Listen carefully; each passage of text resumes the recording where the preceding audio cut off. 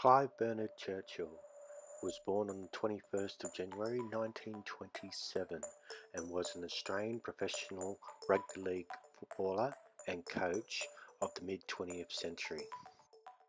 Born in Newcastle, he was nicknamed the Little Master.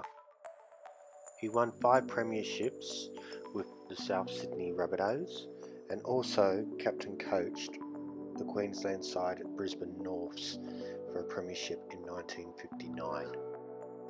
When Clive Churchill retired, he retired as the most capped Australian Kangaroos player ever.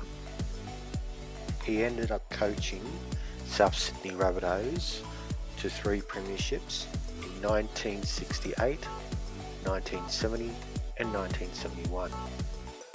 The Little Master died on the 9th of August 1985, and since then, every year on Grand Final Day, the best on ground is awarded the Clive Churchill Medal.